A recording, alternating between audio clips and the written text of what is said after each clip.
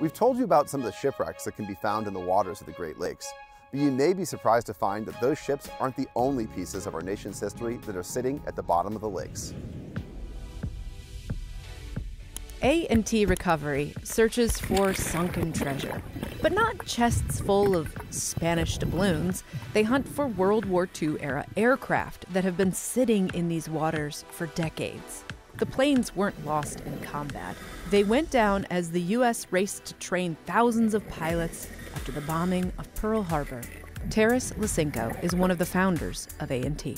The political mood of the time. Before the attacking of Pearl Harbor, the American population wanted nothing to do with the war in Europe and the war in Asia. That was their far-off war. But then when the Japanese attacked at Pearl Harbor, then the entire nation said, let's go to war. Well, keeping in line with that, let's keep out of war, the nation wasn't ready to go to war.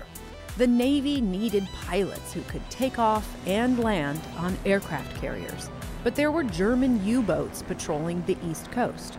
If you try to qualify a pilot on a training aircraft carrier where a submarine is shooting torpedoes at you, it gets really hard it's not easy, right? So, and then off the West Coast, the Japanese actually had really good submarines. So there were submarines off of both coasts. So where are you going to train people, qualify them? The Navy looked to the Great Lakes.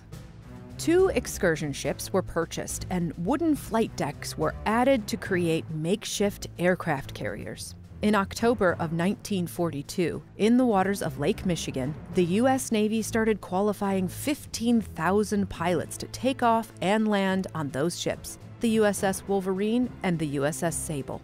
So what happened was, these pilots didn't have a lot of experience. It's not like today where they go through several years of training. It wasn't easy, so about 130 aircraft ended up in the lake, which is a really small number for all the landings and takeoffs they had to do, and 15,000 pilots. So about 130 end up in the lake. They recovered about 10 of them, leaving about 120 aircraft, so which was happy hunting grounds for us. Taras began searching for the lost planes in the 1980s. We went to the National Archives and got the log records.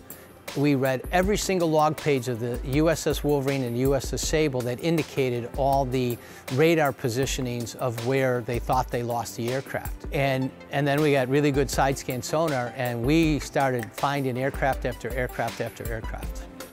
To date, A&T Recovery, working with the National Aviation Museum, has rescued 40 planes from the depths of Lake Michigan. For lifting it, we use our own trade secret, but we use the built-in lifting assemblies generally of the aircraft to lift them. And when they're over 100 feet deep, we use remote operated vehicles to hook our lifting equipment onto those things, which is a whole talent in itself. But getting the wrecks out of the lake is only the beginning. These planes have been sitting in the bottom of the lake for decades, and they're in rough shape. Before they become glistening museum pieces, they have to be meticulously restored. And often that happens here at the Air Zoo in Kalamazoo, Michigan. Troy Thrash is the Air Zoo's president and CEO. The Air Zoo is an interactive aerospace and science experience. Over the last 43 years, we have over 200,000 square feet of exhibit space, over 100 rare and unique aircraft and spacecraft, amusement park rides related to aviation, full motion flight simulators, a theater, all kinds of hands-on education programs. Recently, the Air Zoo completed a 5-year restoration of a Douglas Dauntless SBD-2P dive bomber that was shipped to the Pearl Harbor Aviation Museum in Hawaii. Although the work done at the Air Zoo is largely a volunteer effort, the museum's unique approach to restoration gives even museum visitors a chance to be part of the process. We invite people behind the ropes to get up close and personal with the restorations, and in some cases, they even get to work on our aircraft that we're restoring. It's kind of fun knowing that someone in the past built that, and you're recreating what they built, kind of bringing back their legacy. Okay, you are good. You're hired. The Air Zoo team has been working to renovate an FM-2 Wildcat for the past 10 years. Progress is slow because the plane was so badly damaged. Greg Ward is the aircraft restoration manager at the Air Zoo. That airplane took off from the carrier Sable. The engine quit, it crashed in the water, rolled upside down with the pilot still in it. Then the ship ran over it. When the ship ran over it, it broke it in half. Thankfully, the pilot didn't get a scratch. The exceptional restoration work being done at the Air Zoo has been recognized by the National Park Service. The Air Zoo was recently awarded over $400,000 through the federal Save America's Treasures program. The funds will be used to restore a very unique plane. So for the next 3 years, we are going to be able to really drive the restoration of the SBD-1 that we're restoring. In fact, the only one of its kind in the world. 57 were built. This is the only one left. The team at the Air Zoo is committed to preserving a piece of American aviation history and sharing their passion with a new generation. You know, to get middle school kids to hang out with a 94-year-old engine mechanic, for example.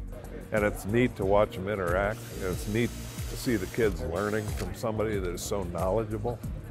And he's passing the torch. Just the idea that the work that we do here is going to go so far beyond our doors, our region, but shared around the country.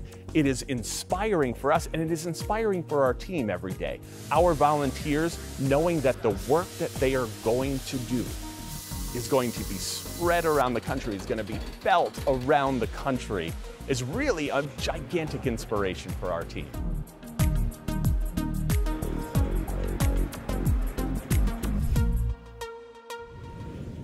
At Great Lakes Now, we aim to cover the Great Lakes region and the people who live here, like you.